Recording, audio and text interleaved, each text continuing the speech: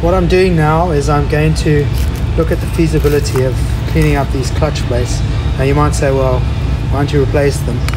But you can see these ones here, although they've been standing around, still have all the abrasion, the clutch abrasion on them, so they're not worn.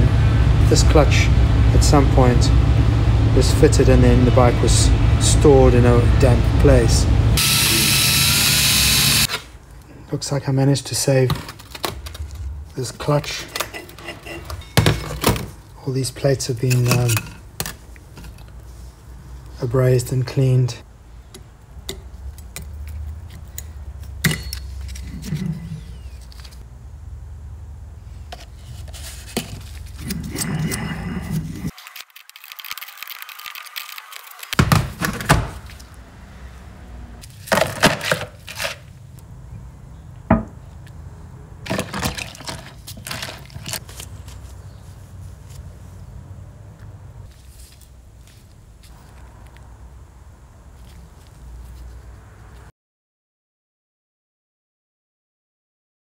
I think what's happening here is that this inner sleeve, which originally contained a glued-in rubber mount for the isoelastics, I might have to resort to some drastic measures here. So next time you see it, this will be bare metal.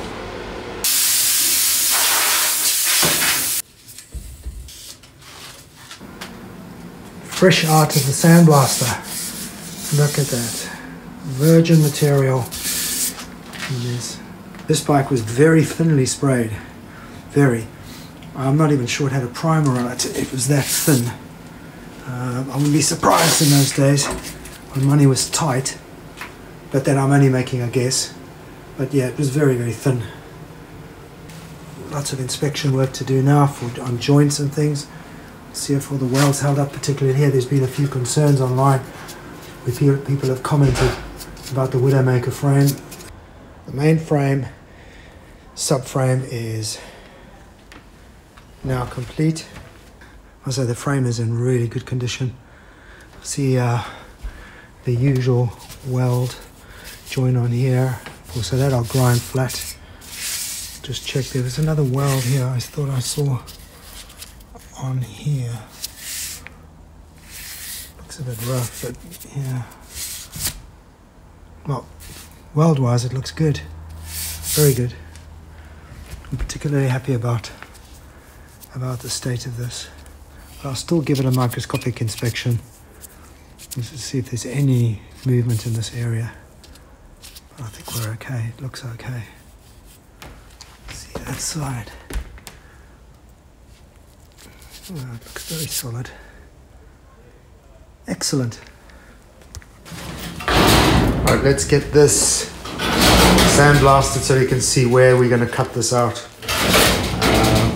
As you know, I'm going to try and save this just because I can't find one. And B, if I can get this sorted, this is the original one. I'd rather do this one.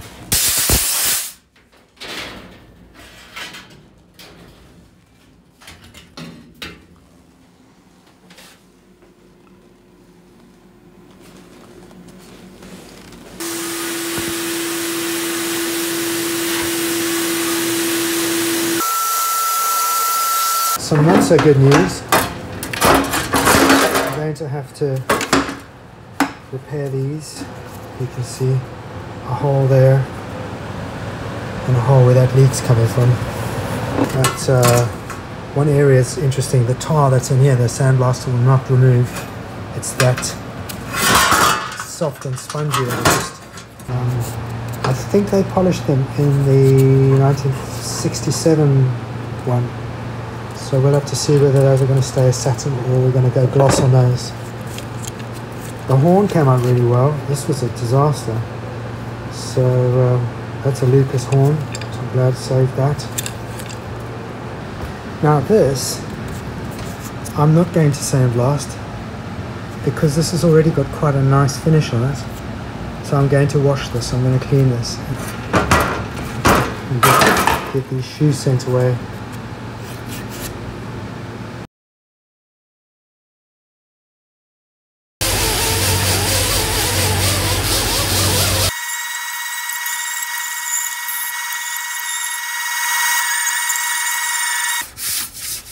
sure where this happened. This could have been an accident that had taken place.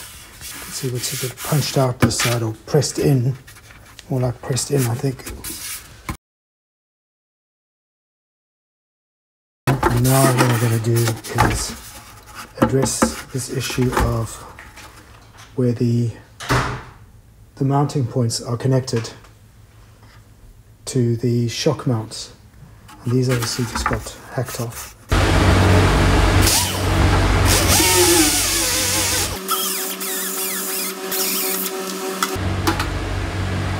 So I've roughly placed this in position, and the seat is roughly going to be there. So now I've got to fill this in here, and then it comes down like that. I'm going to roughly draw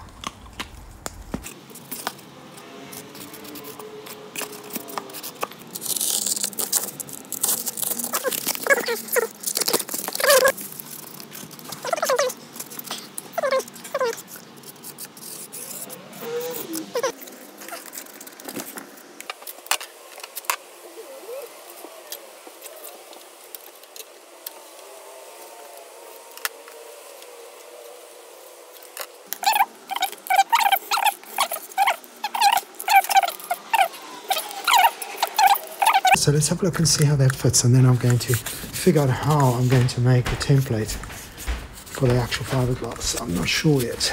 So that's going to be as sweet as a nut.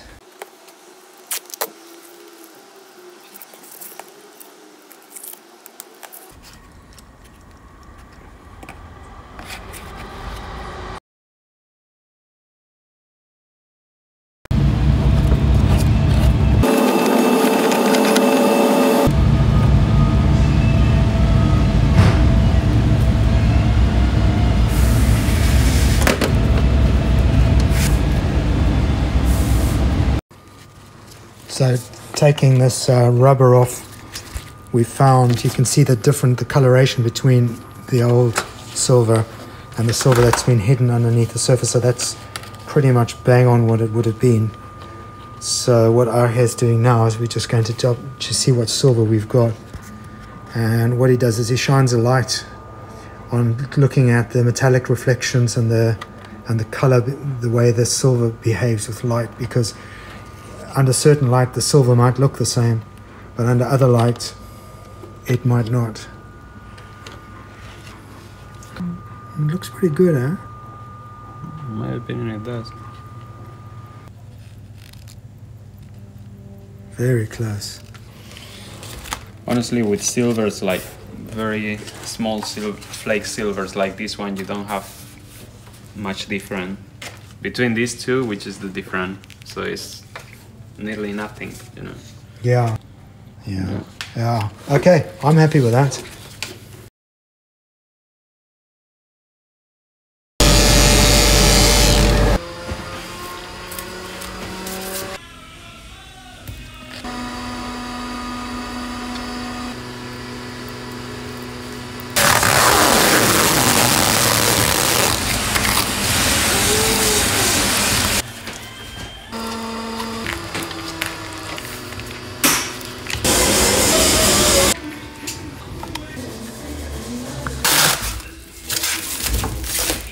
Really stiff.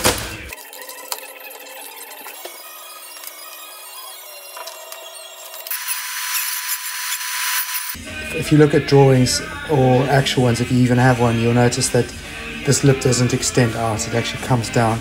So I've just measured it on the bike, and so I'll just cut that out so that it will mate well with this end, and then we'll fiberglass it.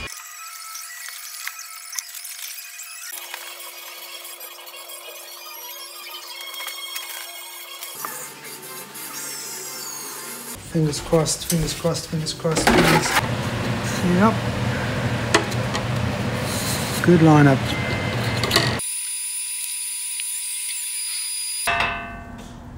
That's what we're talking about. All this damage that had been there before is now solid epoxy, so we're going to profile all this out, get these sharp edges back. Somebody had sanded the heck out of this shape, so I've put the edges back on again, so we'll get them out nice and crisp again.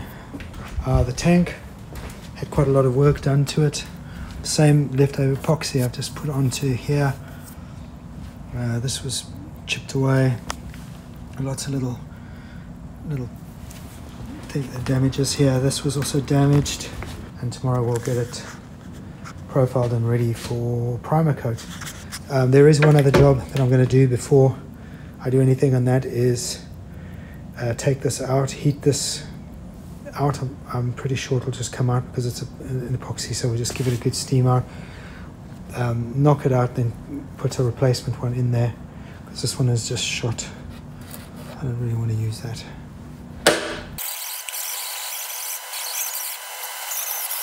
When we go onto something that oscillates, so this rotates, this oscillates, and that gives it a smoother finish. Obviously the grit's different as well, but it helps cleaning off profiles.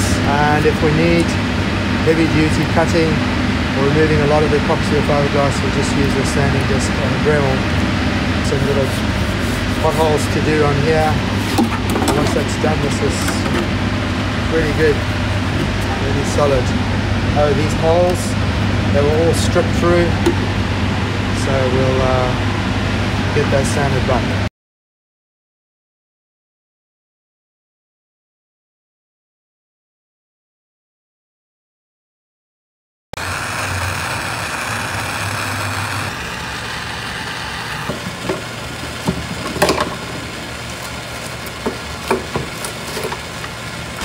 Although this looks alarming, it's not bad.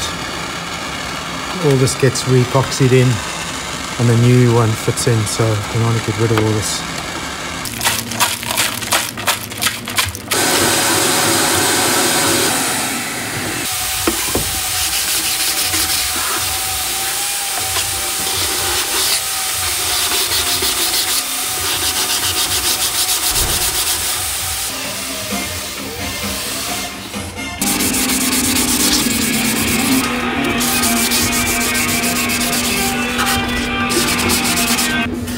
I'm going to put a primer on here. It's a self-filling primer which takes care of all these tiny little scratches. I'm not going to bother taking them out because I don't know, even though I can feel with my hand how smooth that's gone back, I still don't know what imperfections there are. So the primer will level off the color so that you can see exactly what's going on with the shape. And then you're going to go back in and fix, remove primer, and so on and so forth. So you just keep going around until it's perfect.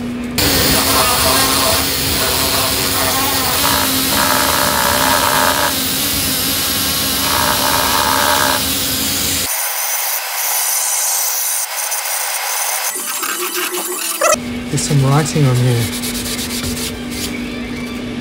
L84 or L64.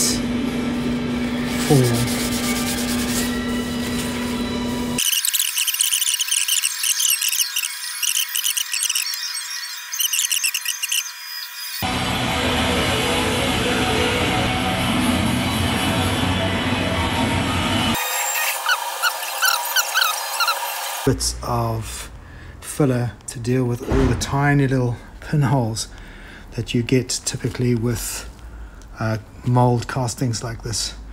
I'm sure they had the same problem where they had every single tank had to be filled with something to stop the holes, the little pinholes. This is now in. This is the second gluing because it was quite tricky actually to get this to sit in place because it's quite a wide mold. Anyway, it's in now. I'm going away on holiday, so when I get back we'll profile that off nice and squarely, clean that all off, get this ready for paint and go. But so it's nice to have the cleaner looking cap on there. So yeah, all good. We progress slowly, but when the paint comes on you'll see it go quickly.